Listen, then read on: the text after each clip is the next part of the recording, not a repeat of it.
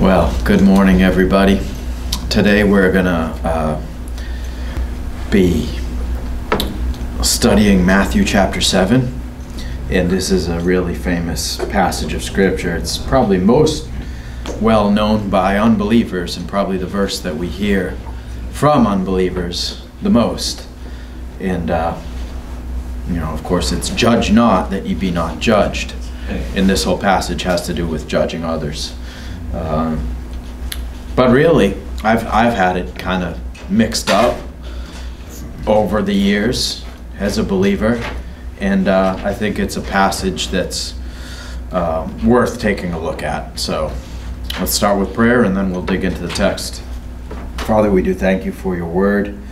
We thank you, Lord, that you've revealed yourself to us through it, and that it's the perfect word of God. And Father, that you've given us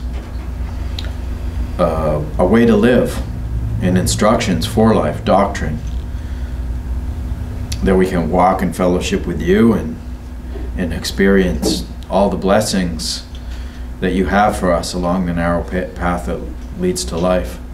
And we pray, Father, that your Spirit would be with us now, and that you'd give us understanding, and that through the preaching and teaching of the word, you'd mold us into the image of Christ. All this we pray in his name. Amen. So it says, "Judge not, that ye be not judged." Well, the first thing that we have to note is that anytime you start trying to preach the gospel or talk about Jesus or anything about the Bible to unbelievers, you're going to hear this. They're going to say, "Judge not, that you be not judged." And, some people will even refer to it as the 11th commandment, because it's the one commandment that all the unbelievers know. And you run the risk anytime you're, preaching to someone that's an unbeliever, you run the risk of looking as though you're passing judgment on them and doing these types of things. And it's just kind of par for the course.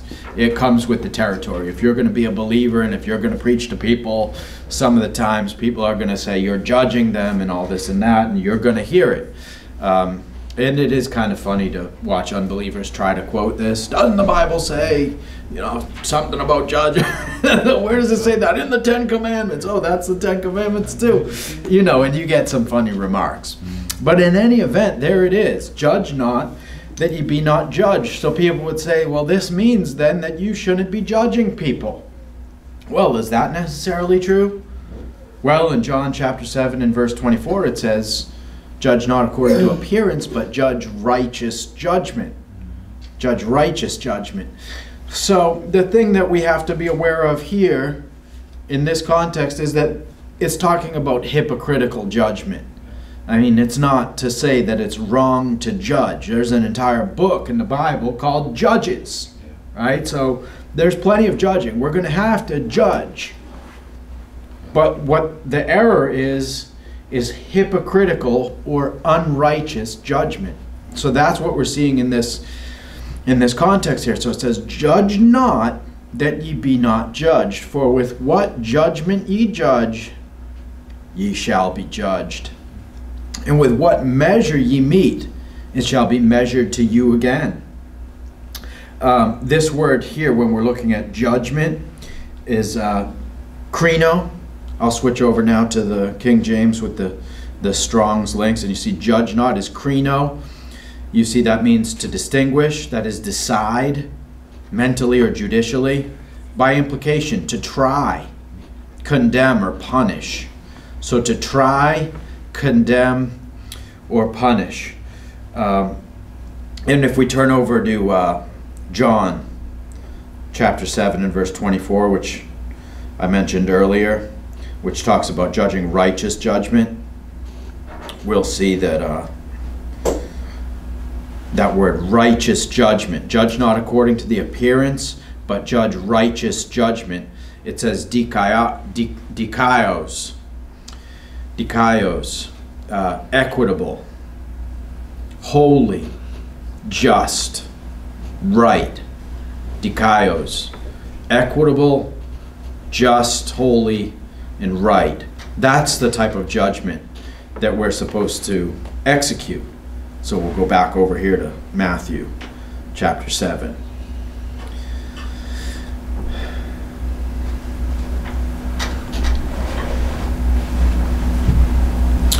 For with what judgment ye judge, ye shall be judged.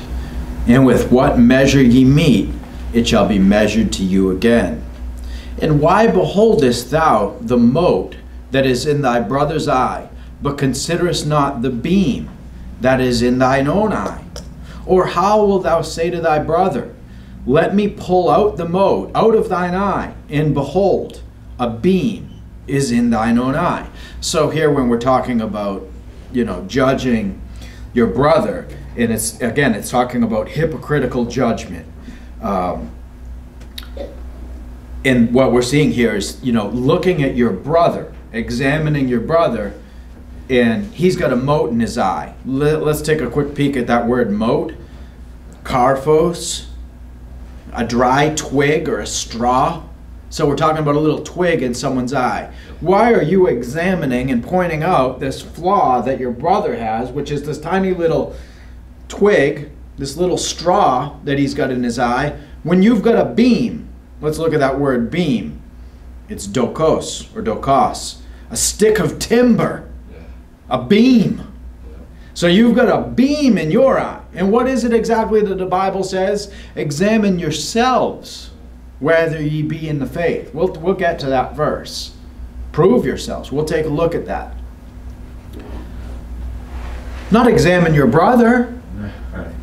But what this is, it comes down to our understanding of people and our understanding even of ourselves and of the human race in general. So let's turn over to Luke chapter 18.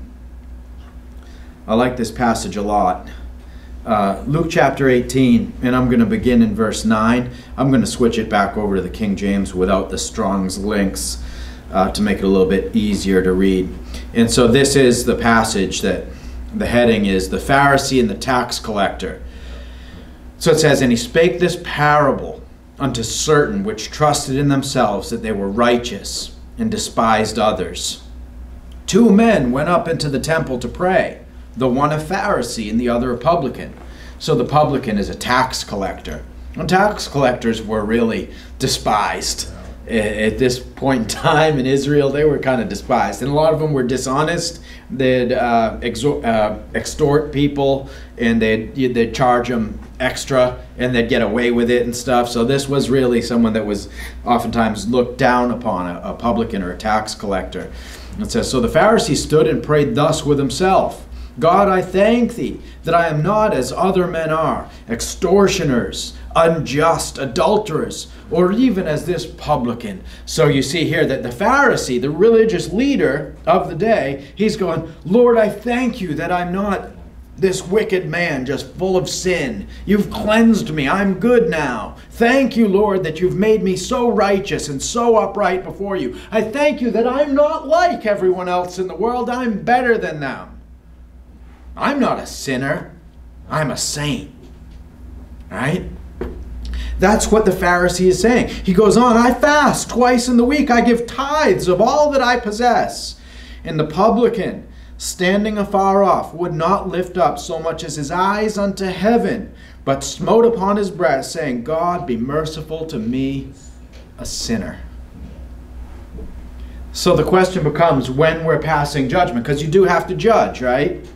Are you judging hypocritically? Are you holding people to a standard that you would fail to meet? Oh, I've found some sin in this guy's life. He's committed an error over here. I need to judge him. Judge righteous judgment according to the law of God. Well, what about me? Have I made a mistake in the past? Do I have any in my life right now? Maybe that I'm not even aware of. And will I make one in the future? Because remember, the standard that I hold everyone else to, that's going to be used against me. So do I want to be this unforgiving, hard man that's just feared, holding people to this really high standard, and thinking of myself, I'm upright, I have no sin? I tell you, this man, talking about the publican, who smote his breast and said, God, be merciful to me, a sinner. I tell you, this man went down to his house justified rather than the other. For everyone that exalteth himself shall be abased, and he that humbleth himself shall be exalted. So are we aware of our own faults? Look what it says over here in James chapter 5. This is another one of the problems that you run into in the world of Christianity. When talking about righteous and unrighteous judgment, people passing judgment.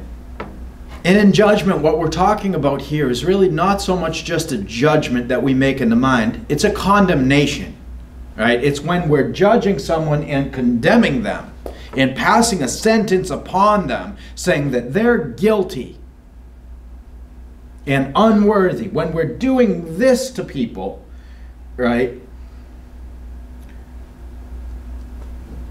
When perhaps we also fall short of the mark. There's so many out there that if you were to say to them, confess your faults one to another.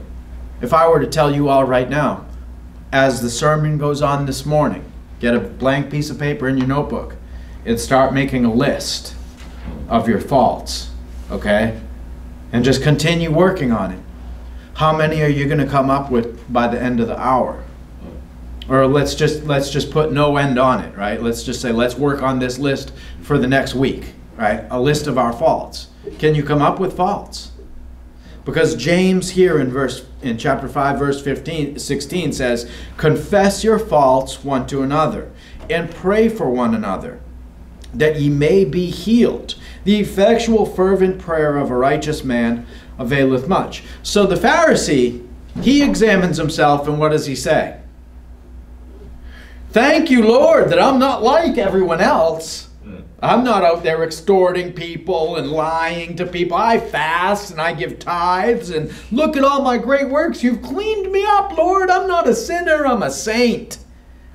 Right? And you tell him, start making this list of all your faults. Because the Bible says, confess your faults one to another. And he comes up short, doesn't he? How many faults you think he gets? Probably 0, right? I could start telling you about my faults. You know how I have a tendency when I come home from work and I see that the kids have made a mess of the house? You think I can be impatient with them? You think I can be intolerant of my children and say, hey, guys, what are you doing? Why'd you destroy the house again? And start yelling? You think I can lose my temper when I come home to a dirty house? Of course I can, but guess what? How many kids are there in the world today that haven't made a mess, right? That didn't pick up their clothes off the floor. How many times did I do that when I was a kid, right? So when you understand the nature of children, should I lose my temper when I come home and there's a mess? No, I shouldn't. I've done it. I've lost my temper when I've come home and seen, come home from a hard day's work too, right? A stressful day of work, and you come home to something like that. I can be impatient with my kids and hold them to a standard of perfection to where they can't make a mess. And if they make a mess, it's going to upset me. But do I have the right to be upset? I'm not supposed to be getting upset. I'm not supposed to be getting angry, because I'm supposed to be understanding that God's in control of everything. And I'm supposed to be patient with people. Even my own family, even everyone. It applies to everyone. I'm not supposed to be easily irritated. When I'm easily irritated, it's because I'm upset with everything that God has decreed in the world. So my number one fault would be my impatience. When things aren't going the way that I want them, I want it changed now. So I have to work on that. And I've got others as well. I can hold, like I said, I can hold my kids and myself to a standard that's really high. I got perfectionist. You know what that is? Pride. Oh, we have to be perfect. That's like the Pharisee, right? That's pretty much being like the Pharisee. Oh, we got to be good. We got to have no errors at all. Well, guess what? That's against human nature. And so that pride spills over into sensitivity. And if someone wants to criticize me, I can throw my hands up in the air and say, well, How dare you? How can you say these things about me? And I can be easily offended. And so what is that other than just a elevated self-esteem? How dare this person offend me? How dare he treat me like this? Do you know who I am? Right? That's essentially what we're saying when we get offended because someone else mistreats us. You can't treat me like that. Well, why not? Why? What makes me so good? Am I that good? The key to understanding all these things is understanding the sovereignty of God. That God's in control of everything. Right? And not only that God is in control of everything, and that I'm to accept everything in the world around me. It's not just that, but it's also to accept the truth about myself. Right? And what's the truth about myself? That if God gave me what I deserved right now, He'd strike me dead with a lightning bolt for all my sin. And yes, He's granted me repentance. And yes, I'm a changed man. But just stop and think for a second about all of the sin that I've been forgiven of before I came to Christ. And guess what? There's been sin afterwards too. Right? Because it's a long process. I'm talking about the sanctification process in which He makes us holier and holier and holier as we go through life. And it's not always fun. He burns off our sin. We're gold. He puts us in the furnace and burns off all of our impurifications, all of our impurities in the course of time. And sometimes that fire burns. But this is part of it. At what point do we get to the point where we no longer have these impurities, these imperfections, and we no longer need the fire? Well, you know what? I've yet to meet that man. I've everyone I've met in the world, and I've been on multiple continents, I've been in multiple countries, I've been in multiple churches, I've been around the world. I've lived here for a while. I've yet to meet the man that's just so holy that he just levitates around, floating in the air. Just comes in and he's so holy that he just doesn't ever sin. It's part of our makeup. It's part of our humanity. And so we have to keep it in mind. Confess your faults one to another and pray for one another. So pray for me that I'll be more patient. You want to practice patience? I mean, if you view yourself as a patient man, here's the test. Next time you go to work, get in the right lane on the highway and stay in the right lane the entire way. There's the test of patience. And do that for the next 6 months. And drive in the slow lane on the highway. That's patience, right? That's going at a slow rate, not being in a rush, not being worried about things, just taking it easy. Let's turn back over to Matthew 7. So the context of this passage here is hypocritical, unrighteous judgment. How wilt thou say to thy brother, let me pull out the mote out of thine eye, and behold, a beam is in thine own eye? Thou hypocrite. Let's take a look at this verse. I'm going to switch over again to the King James with the Strong's links so that we can see this word, hypocrite. Hypocrites. Can you guys see that? In the bottom right or bottom left. Hypocrites, an actor under an assumed character, a stage player. So this is an actor in the theater. That's what a hypocrite is. That's what it means in the Greek. Hypocrites. It's an actor. And it comes from hupo, meaning under, and krino, which is judge. So some people will look at that hupo, meaning under, and in place of under, it can be defined as inferior, under in rank, or inferior, under, inferior, judge. So a hypocrite is an inferior judge and he's an actor in a play on a stage, in the theater, pretending. He's a pretender. He's pretending to be someone else. So the inferior judge, the hypocrite, goes around judging everyone else, pretending like he's not guilty of sin. Right? And holding this high standard of perfection that everyone around him must meet. It's not biblical.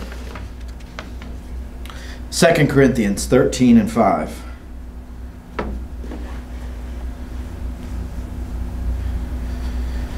We'll keep it in the King James with the Strong's links.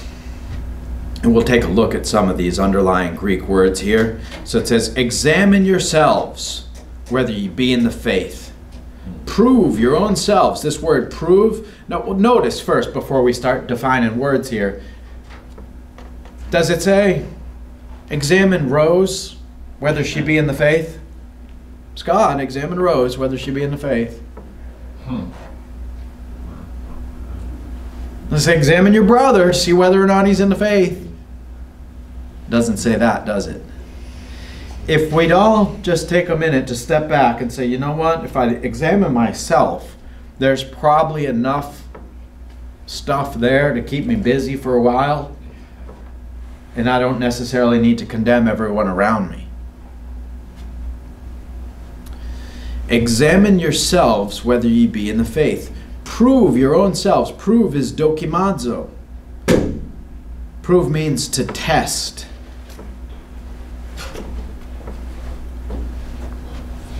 Prove or try. This word dokimazo, this is the Strong's definition that we're looking at right now. If I put it in the Thayer's, it'll tell you that it actually refers to the testing of metals. And so they would test metals for purity. How? With heat. So it's the testing of metals through heat. That's what this proving is. That's how you would prove that a metal is pure. So prove your own selves. Examine and try and test yourselves. Know ye not your own selves, how that Jesus Christ is in you, except ye be reprobates. So it's funny because we're to test and try and examine our own selves, aren't we? To see if we're actually living as Christians, and we're to know ourselves, it says in the second part of the verse. Know yourselves as well.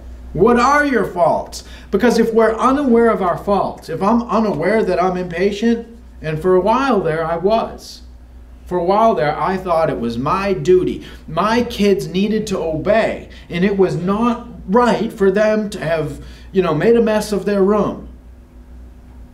And it's my job as their father to correct them. And I'm going to be strict, and I'm going to apply this law to them. Well, guess what? That's an incorrect judgment. That's an unjust judgment. Because when we study the scriptures, we see that God is not just holding us to this ridiculously high standard of law. He's merciful to us, and He's gracious to us. These are the overwhelming characteristics that He's displayed to us, to His children. He's adopted us into His family as children. And He loves us, and He's filled us with His Holy Spirit. And He's given us rules for living. He's given us a purpose for life and a mission.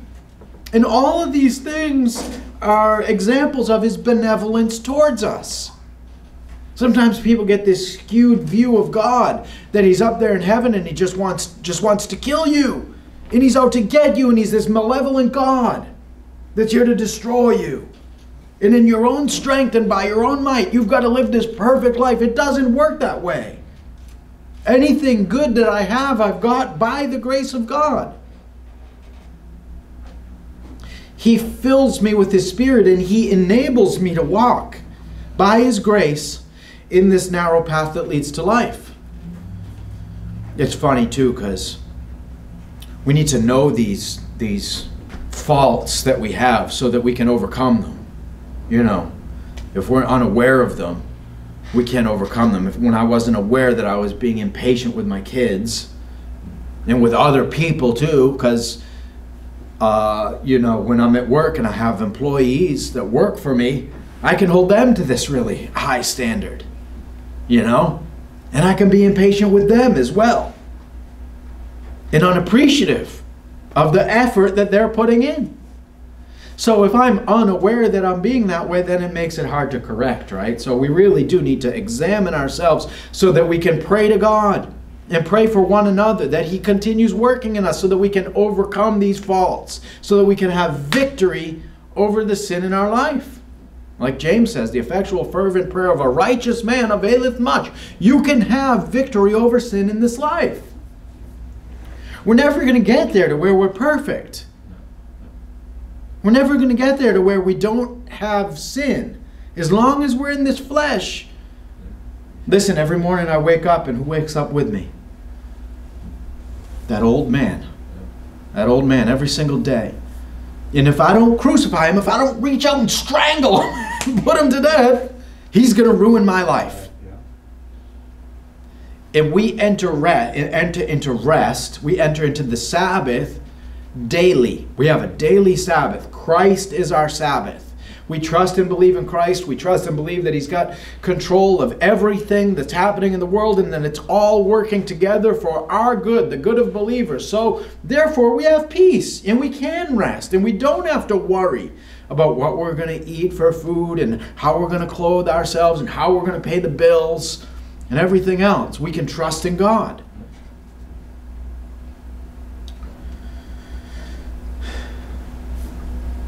We can have victory over sin in our lives by trusting in God through prayer and going to Him with our problems.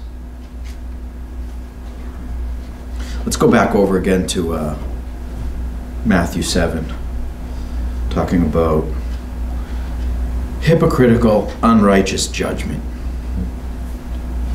Thou hypocrite, first cast out the beam out of thine own eye, and then shalt thou see clearly to cast out the mote out of thy brother's eye. This is interesting. The next verse, Matthew chapter 7, verse 6. Give not that which is holy unto the dogs, neither cast ye your pearls before swine, lest they trample them under their feet, and turn again and rend you. So it's interesting because it starts off talking about judge not that ye be not judged. And then the world will come and say, judge not that ye be not judged. It's the Ten Commandments. And they'll start saying all these things, and you get, it can be funny, the things that they say, but in any event, this is like the one verse that they know is in the Bible. They don't know where it is. They don't know it's Matthew 7:1. They know it's there somewhere. Well, where does it say that? It says it there somewhere, But then, in the end of the passage, it says, give not that which is holy unto the dogs, neither cast ye your pearls before the swine. So who's the dogs and the swine? It's talking about them, unbelievers. It's talking about the world. Okay, so in that sense, Jesus is saying you must make a judgment in your mind about who the believers are and who the unbelievers. Is this person hostile towards God? If I go out and preach the gospel, does this person get angry and start yelling, judge not, and everything else? Well, what Jesus says is, don't cast your pearls before swine, and don't give that which is holy unto the dogs. What's he saying? He's saying, don't expect the world to act like believers. Don't expect the world to act like Christians. Don't expect the world to live these lives for others. They're going to be selfish. They're going to live for the flesh, for what feels good. That which is born of the flesh is flesh. And that which is born of the Spirit is spirit. So don't go around, preaching all these things in the world to people that, they don't have eyes to see and ears to hear. Which is why when we go out into the public and preach to people, we preach forgiveness. Forgiveness of sin. And we preach the gospel. We preach the name of Jesus Christ. And that name alone, because so many people understand what that name means. The name of Jesus, they understand that it means repentance. They understand that it means the narrow path. They understand that it means holy living. They get angry because they want to continue in sin. They want to continue serving the almighty dollar and rejecting God. They know when they're doing it. They know when they're rejecting God and living for self. When they're in a sexual relationship outside of marriage, and the guy's living with the girl, you know, and they're not married, and they're saving money on rent, so they're going to continue this way, and don't go to church, and going out to the bars and doing drugs and doing all these things, and people know when they're off in sin. And so when you tell people about Christ, there's power in that name. There's enough power in that name to make people very, very, very upset. So give not that which is holy unto the dogs. So don't expect them, you know, to be interested in prophecy when they're not even interested in receiving forgiveness for their sin. Okay? Let's just continue reading here along in Matthew chapter 7. I'm going to switch it back to the King James to make it a little bit easier on the eyes here on the screen. We have a good day for the screen today because it's gray skies outside. When there's a lot of light coming in through the window, it makes it hard to see here on the screen from the projector. But when it's dark outside, we can see pretty good. But you just never know how it's going to go. Here in Tennessee, the weather's been crazy lately. Yesterday I was doing some cleaning. It's New Year's Day, January 1st, and I had to shut the heat off in the house, and it was still 76 degrees inside. I was cleaning the house in a tank top, just sweating, dying in there. I almost had to turn on the AC in January. Now today temperature's dropped a little, but it's still gray skies and a lot of rain. But we'll continue along here in Matthew 7 and verse 7. It says, "Ask and it shall be given you. Seek and ye shall find. Knock and it shall be opened unto you." So just kind of keep in mind that he just got through, this is Jesus speaking, and he just got through talking all about hypocritical judgment. Okay? And then he goes on and says, "Ask and it shall be given to you. Seek and ye shall find. Knock and it shall be opened unto you. For everyone that asketh receiveth, and he that seeketh findeth, and to him that knocketh it shall be opened. Or what man is there of you, whom, if his son ask bread, will he give him a stone? Or if he ask a fish, will he give him a serpent? If ye then, being evil..." Look what Jesus says. He says, you guys think you're good? You guys think that you're so holy that you're going to be like that Pharisee who just says, "Thank you that I'm not like everyone else." Jesus says, if you're evil, and you are, and you know how to give good gifts unto your children, how much more shall your Father which is in heaven give good things to them which ask him? Right? We know how to give good gifts to. If my son comes to me and says, "Dad, I'm hungry, can I have a piece of that salmon that you've grilled?" "No, you get this snake." You're not worthy of this fine piece of trout. Oh man, if I'm going to take care of my own family, isn't God going to take care of us? So this is, again, when he's talking about, he goes on, he's talking about hypocritical judgment, and he's talking about that, removing that beam out of your own eye so that you can see clearly. And then he goes on to talk about the goodness of God. Well, who are we supposed to imitate? Who are we supposed to be like? Are we supposed to be Christ-like? Is God this malevolent God that wants to destroy us and wants to kill us? Or has he adopted us into his family as his children? Has he showered his love upon us? Has he filled us with his Holy Spirit and given the Holy Spirit of promise and promised eternal life to us? This is what I see when I read the Bible. I see a gracious and a merciful God to all those that believe in him.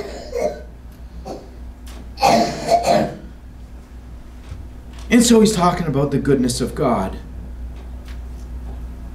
and essentially telling us to go out and emulate that example. Because in the next verse he says, "Therefore," now this is the golden rule. You see the heading here. The golden rule.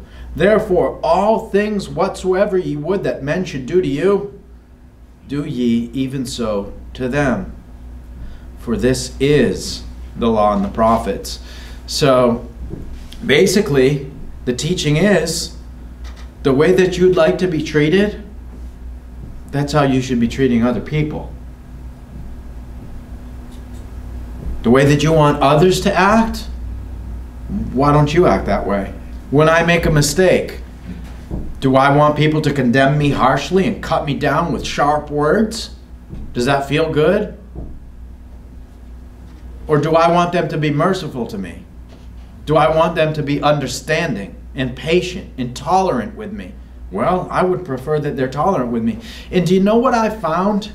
Do you know what I found? That when I used to fly off the handle at my kids because they messed up their room, they're in the basement in my house. We have a split level ranch. And so when you come in the front door, my kids, my girls anyways, have the downstairs. And so I'll sometimes come home, open the door, look down there, close on the stairs, you know. Oh boy. But what I found is that when I see that it's messy, or that I come home and they haven't done their chores, right, or something like that, I found that when I start yelling at them, they don't respond well, you know. But when I go to them kindly and say, hey guys, we could really use some help around here with the chores. I know it's a little bit past the time that it's supposed to be done. You think you can help me and get them done? They respond much, much, much better, you know, with a soft answer and understanding and patience. And like I said, why am I going to hold my kids and my family to a standard of perfection? I've done that in the past.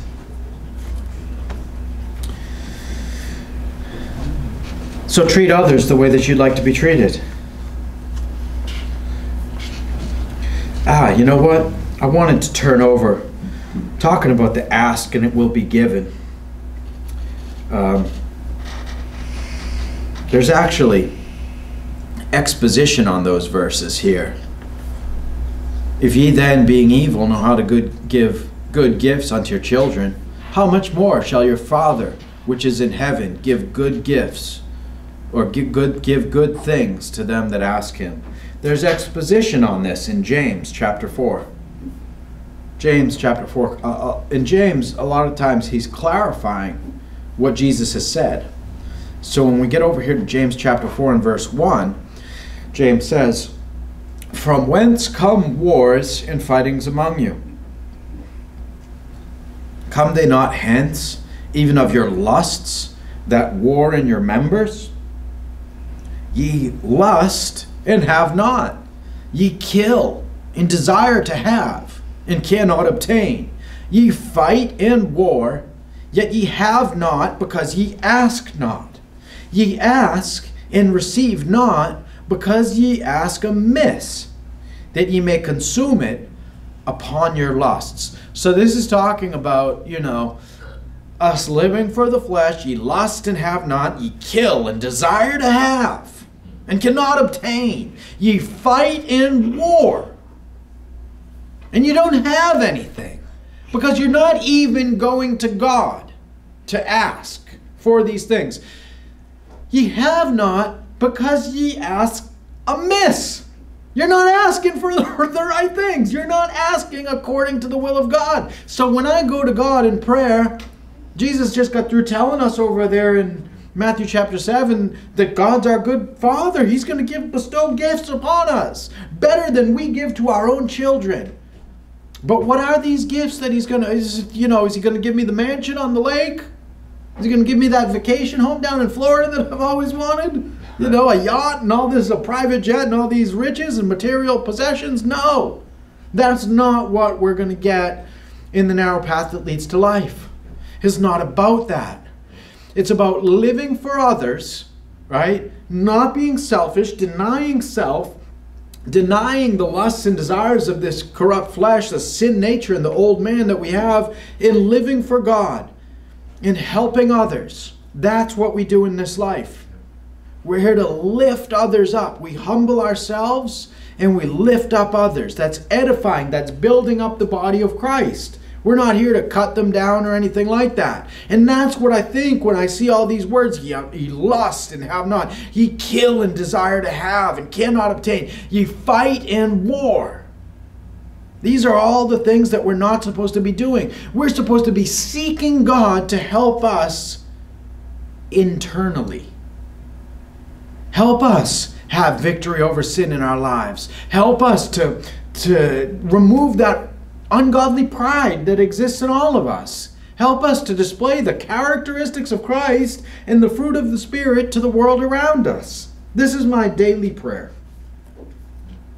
We can even continue reading here if I skip up to verse 10. Humble yourselves in the sight of the Lord.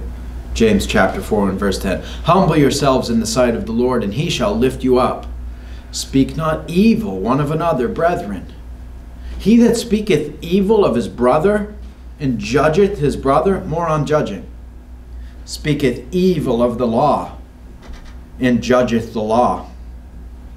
But if thou judge the law, thou art not a doer of the law, but a judge. There is one lawgiver who is able to save and to destroy.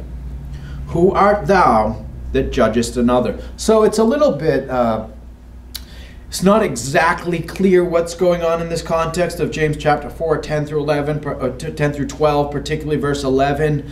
Most of your commentators will suggest that this is talking about some type of disputing over the law, whether they were going to continue with some of the Jewish traditions or not. So that's when it says, he that speaketh evil of his brother and judgeth his brother speaketh evil of the law and judgeth the law. So maybe, you know, if this guy's at the moment continuing in some of the Jewish traditions of the law, you know, don't speak evil of the law. Jews continued doing those traditions while they were in Israel because it was a part of national Israel's law. So if there was a Christian living in Israel after the crucifixion of Christ, he was obligated by law, the law of the land, to continue in those religious traditions, okay, of the law.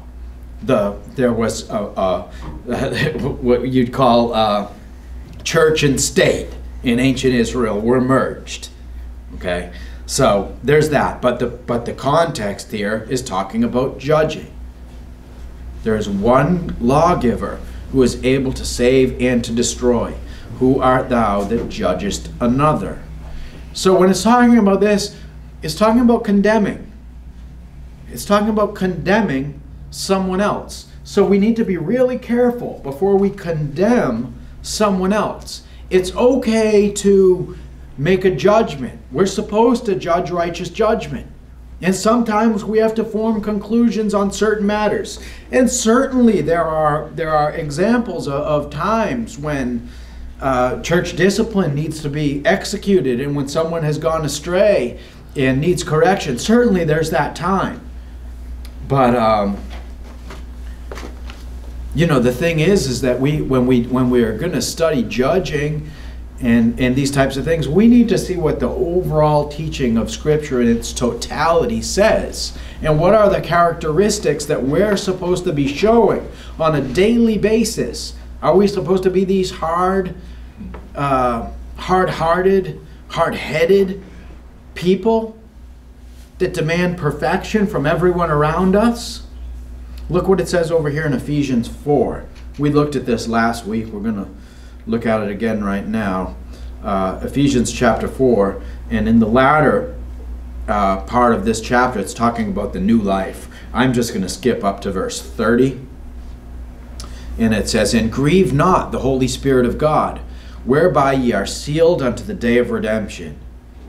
Let all bitterness and wrath and anger and clamor and evil speaking be put away from you with all malice. We should write that down and put it on the wall in our house, right? And look at it every day. Let all bitterness and wrath and anger and clamor and evil speaking be put away from you with all malice. I like to read the commentaries on this verse because it says we should never do it about anyone ever. It's never acceptable. Don't go around talking bad, speaking ill of brothers in Christ, of sisters in Christ, or of people in the world, behind their back or any other way. What benefit is that going to serve? Why would you do that? Why are you cutting people down and talking about them and condemning them? That's ungodly. That's not Christian behavior. Let all bitterness and wrath, when you have these feelings of resentment in your heart, you need to root them out. If we were to back up a little bit in the same chapter, right? Here in verse 26, it says, "Be ye angry and sin not. Let not the sun go down upon your wrath." So when you get angry, you need to get that thing out of your heart in the same day. Don't let the sun go down, because that anger will boil over into resentment, and now you're holding a grudge. And guess what happens when you hold a grudge? No one's going to want to be around you. You're not going to be of use to anyone. You're not going to be able to help anyone when you're full of anger and rage and wrath and resentment. And be ye kind to one another. So now this is the way that we are supposed to act. Be ye kind to one another, tender-hearted, forgiving one another, even as God, for Christ's sake, hath forgiven you. So we're going to put this one here in the King James with the Strong's links. Forgiving one another. That's the word charizomai. To grant as a favor. That is gratuitously, in kindness, pardon or rescue, deliver, forgive, give, grant. So this word forgiving, charizomai, it's a derivative of the Greek word charis. It's regularly translated as gave or forgive. Charis means grace. Be gracious to one another. Be gracious in forgiving. Merciful, right? It's kind of synonymous with merciful. Not holding grudges against people. Look what it says over here in Romans chapter 5. I love this. How are we to forgive others? Even as God, for Christ's sake, hath forgiven you. That way, the same way that God forgave me, that's how I'm supposed to forgive others. But I was dead in trespasses and sins. I was in a jail cell. When I received the forgiveness of God in my life, when the grace of God came into my life, I was in a jail cell. I wasn't searching for God. He came to me. And He planted faith in my heart, and He gave me repentance. It's the gift of God. I didn't do anything to deserve it. But He was merciful to me, and He was gracious to me. That word grace, charis, means unmerited favor. It was something I didn't deserve. It was something I didn't earn. Romans 5. I love this. We're going to put it back in King James.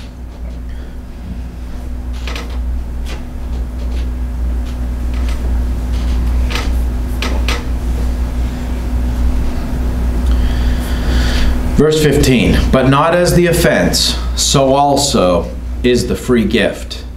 For if through the offense of one many be dead, much more the grace of God, and the gift by grace, which is by one man, Jesus Christ, hath abounded unto many. And not as it was by one that sinned, so is the gift. For the judgment was by one to condemnation, but the free gift is of many offenses unto justification. For if by one man's offense death reigned by one, much more they which receive abundance of grace and of the gift of righteousness shall reign in life by one, Jesus Christ.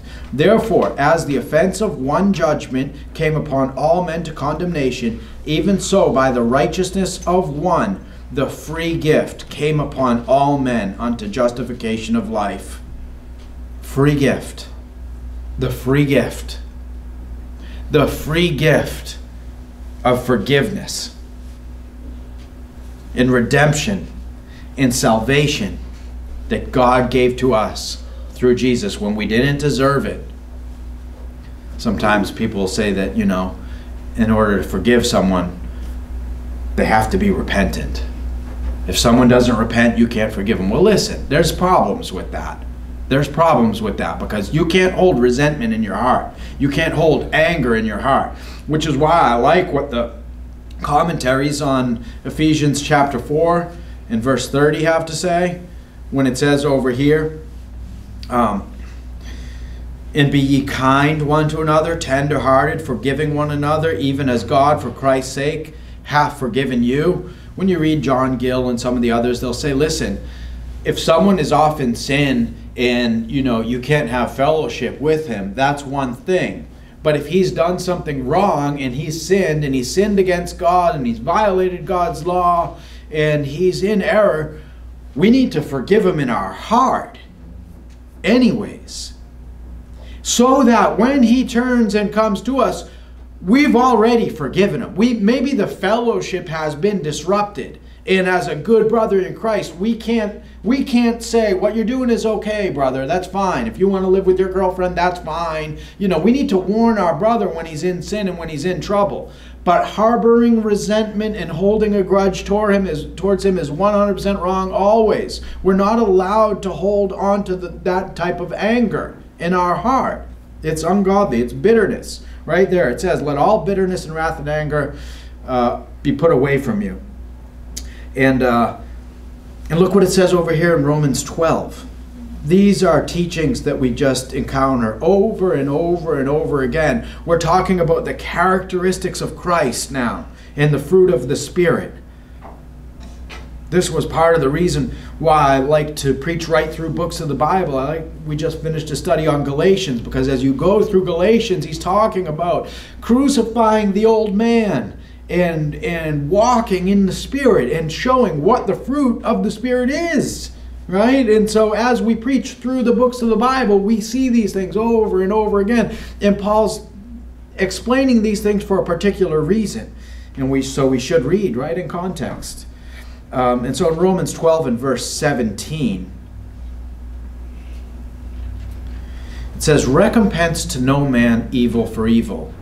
Provide things honest in the sight of all men. If it be possible, as much as lieth in you, live peaceably with all men. You know what that means right there? If someone does something wrong to you, you don't have to get mad. You're not obligated to get mad and hold people to a standard of perfection. He that loves the law is not easily offended, right? We can be spiritually mature and say, you know what? He mistreated me. I've mistreated others. And I'll probably do it again. And God's been merciful to me. I'm doing far better than my iniquities deserve. So, you know what? God's in control of this man's actions anyways.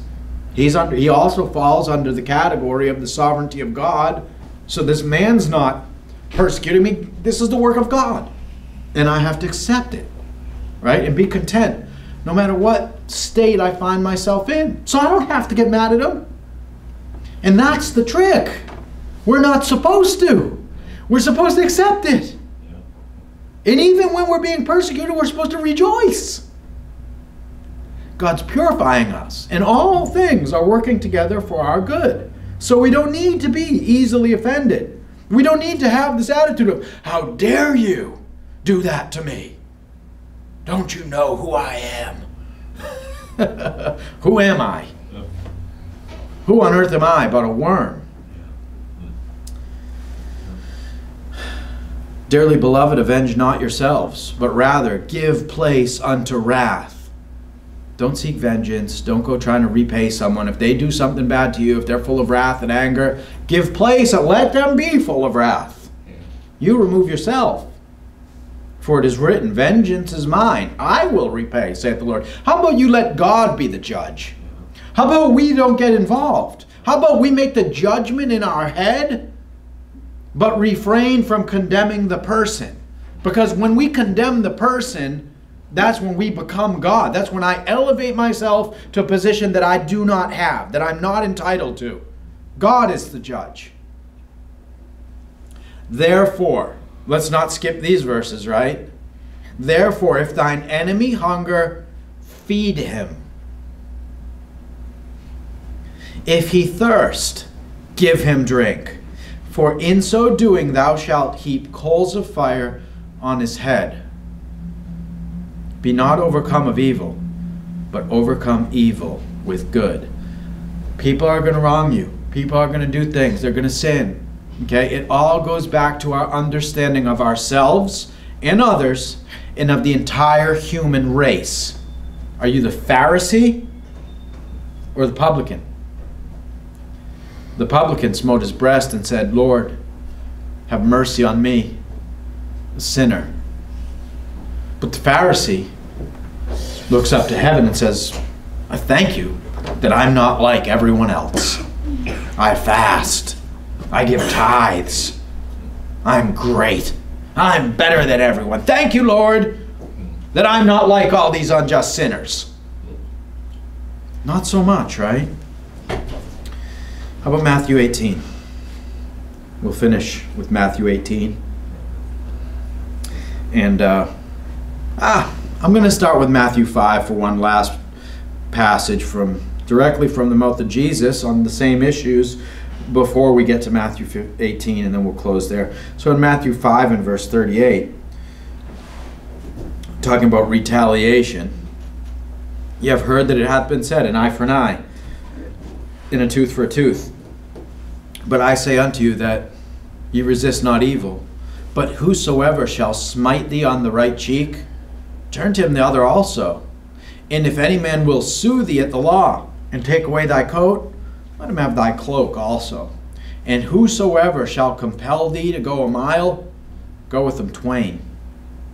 And give him that asketh thee, and from him that would borrow of thee, turn not thou away. Ye have heard that it hath been said, Thou shalt love thy neighbor, and hate thine enemy. But I say unto you, love your enemies, bless them that curse you, and do good to them that hate you, and pray for them which despitefully use you and persecute you, that ye may be the children of your Father which is in heaven. For he maketh the sun to rise on the evil and on the good, and sendeth rain on the just and the just. Do you know what that verse there is saying? Matthew 5:45. Don't get mad at your enemy, this man that you perceive to be your enemy, okay? Because God's pouring the rain out on the just and the unjust. This is talking about the providence of God, okay? He's in control of all things. He wants that guy there. He put rain on that guy's field so that his crops could grow, and he could eat them, and he could continue to be alive, to bother you, and to persecute you, and to speak evil of you, and to do all the things that his evil heart desires to do. God's causing him to live. He's part of God's creation. Okay? The rain on the just and the unjust. For if ye love them which love you, what reward have ye? Do not even the publicans the same? And if ye salute your brethren only, what do ye more than others? Do not even the publicans so? Listen, if you're only going to be kind to those that are kind to you, you have no reward. That's easy. Anyone can do that. But if you get mad at every opportunity you have to get mad, you're very immature spiritually. You're not acting very Christ-like at all. All right, Matthew 18 now, and we'll take a look at this passage, and then we'll close. And so I'm going to start in verse 15, and we'll take a look at the heading here. And it says, if your brother sins against you, moreover, if thy brother shall trespass against thee, go and tell him his fault between thee and him alone. Now you got to understand this, right? Is that we've just read all these verses about how we're not supposed to be easily offended, and we're supposed to be patient and tolerant, and how we're supposed to view others and understand humanity and our fallen condition, and how we're imperfect, and how we're supposed to confess our faults one to another and pray for one another, and all these things which are the characteristics of Christ, right? We've just seen all that. So now, understanding all that, if your brother offends you, and it's something where you can't overlook it, right? It's an offense that you determine to be so grave that you have to, it's bothering you and it's eating you up. He says, go to him and talk to him and tell him his fault between thee and him alone. If he shall hear thee, thou hast gained thy brother. Who knows? Maybe he'll say, I'm sorry. I didn't mean to do that. How can I make it right? And then the issue's resolved and squashed and you no longer have a problem. Okay? But if he will not hear thee, then take with thee one or two more, that in the mouth of 2 or 3 witnesses every word may be established. Now in this case, if you've got an issue with him, and you went to him about it and he doesn't hear you, well, now you go and you grab a couple other guys. Because under the Old Testament it took 2 witnesses to affirm the law of God. So now we're getting these 2 witnesses, we're going to go and talk to the guy. Now listen, if the grievance is unjust, if you're being, if you're trying to hold this guy to a standard that's way up here, and you're being petty and unforgiving and harsh and impatient and all these other things, and you've got this wrath in your heart that really doesn't need to be there, I would hope that the 2 brothers would set you straight, right? That they'd say, listen, man, we don't need to crucify this guy for this. Are you sure you're looking at it the right way? Do you understand the sovereignty of God, and that everything that people do against you, it's all working for your good? If someone takes the time to explain to the guy, how that, God uses people to purify us, and that we're not supposed to despise these fiery trials and persecution and everything else that we endure, maybe the guy will see it from a different light. But if he doesn't, you bring these 2 guys. Now that means that these 2 guys also have to be in agreement that the sin is real, right? That what the guy has done merits some type of a consequence.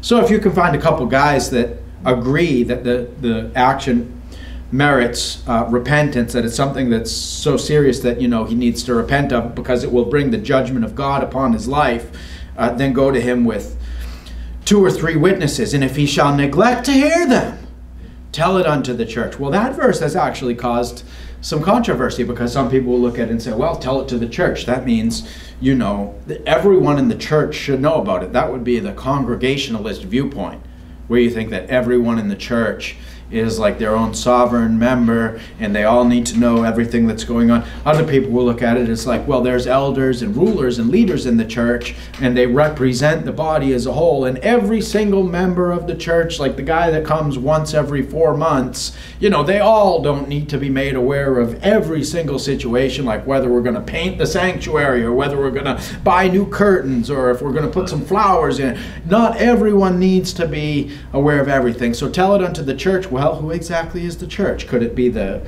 leadership in the church? Is it everyone in the church? It's essentially saying, go to the church. Bring the issue to the church. Now, if everyone in the church is in agreement, and we're talking about the leadership or however the church government is set up, if they're all in agreement that this guy has sinned, then he may need to be put out of the congregation, right? He might need to. We see that in 1 Corinthians chapter 5. 1 Corinthians chapter 5. It is reported commonly that there is fornication among you. Fornication is very serious. It'll condemn a man's soul. And such fornication as is not so much as named among the Gentiles, that one should have his father's wife. Oh my goodness. This man is sleeping with his father's wife. And ye are puffed up, and have not rather mourned, that he hath done this deed, might be taken away from among you. So they should rather have mourned that this man is caught in sin. It's not a hatred against him, it's a mourning that he's caught up in this sin and needs to be removed. For I verily, as absent in the body, but present in spirit, have judged already, as though I were present, concerning him that hath so done this deed, in the name of our Lord Jesus Christ, when ye are gathered together in my spirit with the power of our Lord Jesus Christ, to deliver such a one unto Satan for the destruction of the flesh, that the spirit may be saved in the day of the Lord Jesus. And he goes on and says, your glorying is not good. Know ye not that a little leaven leaveneth the whole lump? Purge out therefore the old leaven, that ye may be a new lump, as ye are unleavened. For even Christ our Passover is sacrificed for us. So what he's saying is that this man needs to be removed from the fellowship, because he's continuing in this unrepentant sin, which God clearly condemns. He's sleeping with his father's wife. And when it's talking about when ye are gathered together, this is what we'll see again when we turn over to Matthew 18. It's talking about being gathered together in judgment. When we as believers in a church have the authority to execute the judgment of God. To say, listen, the Bible is our authority. It says right here that fornication will condemn you. The fornicators shall not inherit the kingdom of God. Okay? You cannot. That's our standard. And so we bring it to people. And so he's talking about removing this person. And then he says right here in verse 9, I wrote unto you in an epistle, not to company with fornicators, yet not all together with the fornicators of this world, or with the covetous, or extortioners, or with idolaters. For then must ye needs go out of the world. Listen, we can't get away with this altogether because we're in the world and there's going to be sinful people in the world. But in the church, we can't tolerate a man sleeping with his father's wife. But now I have written unto you not to keep company. If any man that is a brother, that is called a brother, be a fornicator, or covetous, or an idolater, or a railer, or a drunkard, or an extortioner, with such a one, no, not to eat. So listen, if this man is living in constant, habitual, unrepentant sin, you need to separate yourself from him. And so this is what we're seeing over here again in Matthew 18. Matthew 18.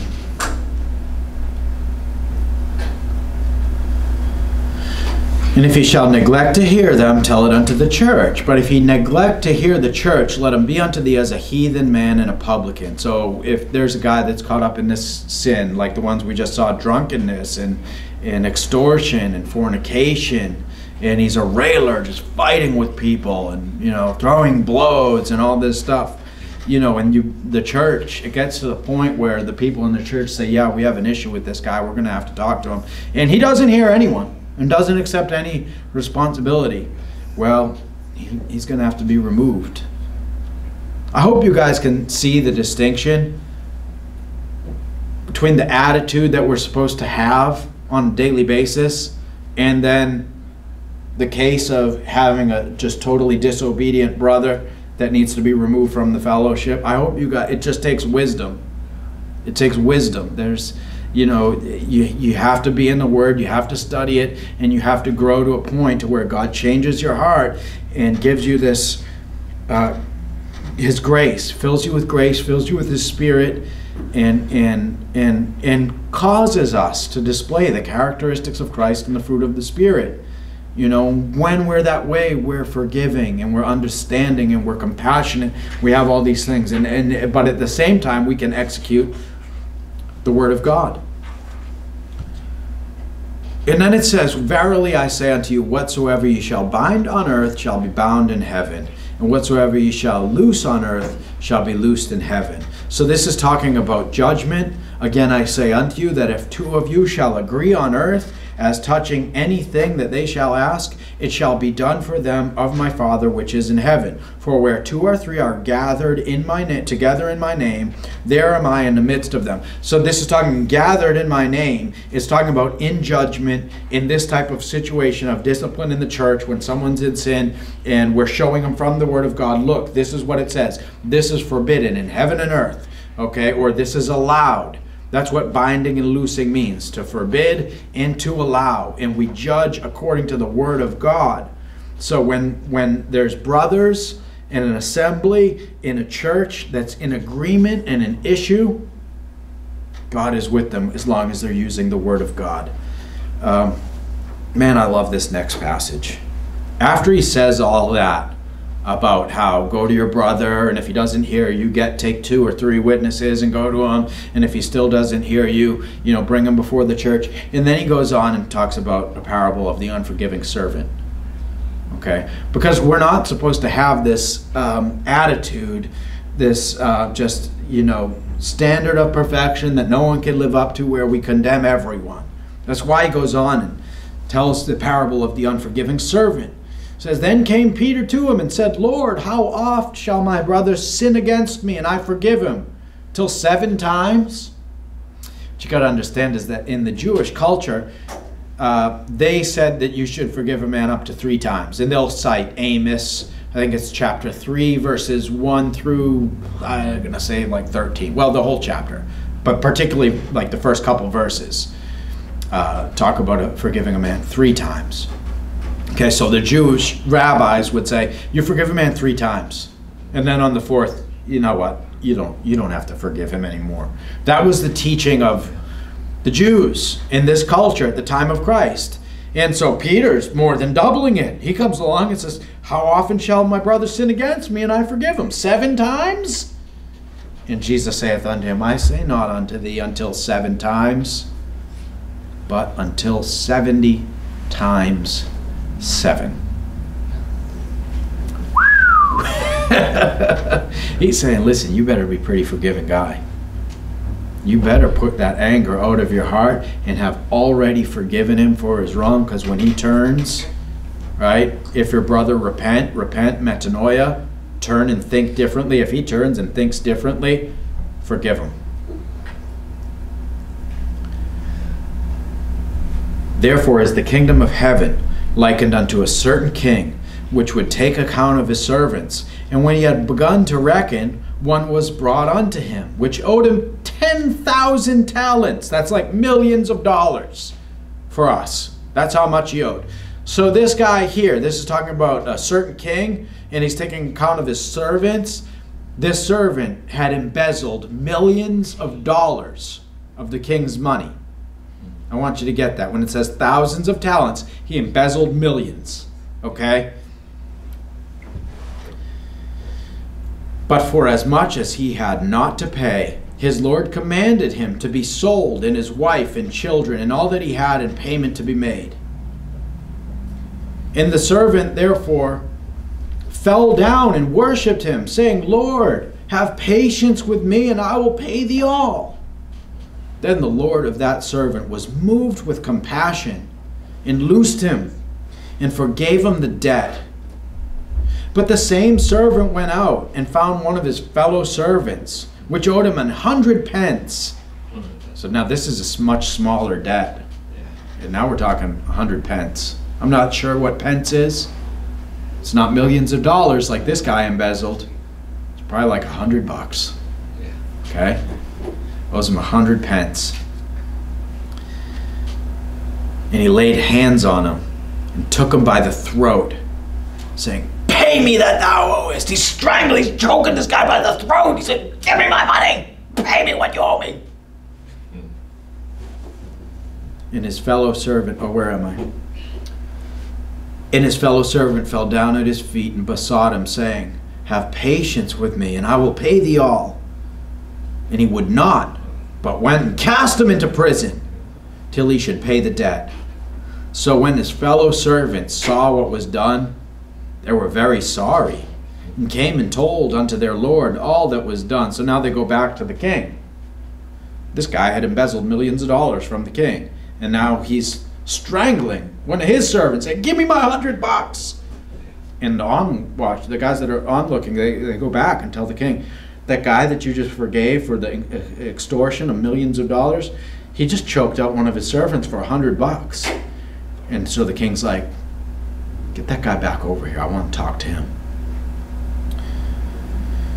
Then his Lord, after that he had called him, said unto him, O thou wicked servant, I forgave thee all that debt, because thou desirest me.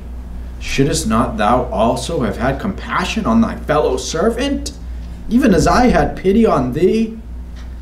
And his Lord was wroth, and delivered him to the tormentors, till he should pay all that was due unto him. So now this guy's going to torture until he pays millions of dollars that he stole. Well, how are you going to do that when you're getting tortured all day long? It's going to be hard.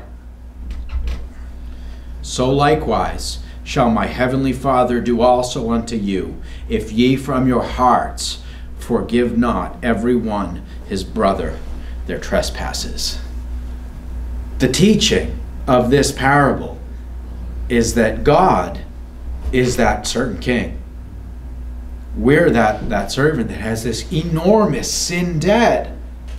I deserve to be thrown in hell for everything I've done. And I mean, I've lived a life as the most vile sinner that you could be. I don't say that with any pride at all. I say that with shame. Before I came to Christ, I had to fall to the depths of despair. And just a great sinner. But all that was forgiven, and I was given new life in Christ. And now I'm going to get mad at this guy that has committed a smaller offense against me? Do you see this parable of the unforgiving servant? This shows how we're supposed to react, how we're supposed to interact with our brothers and sisters in Christ and with the world around us.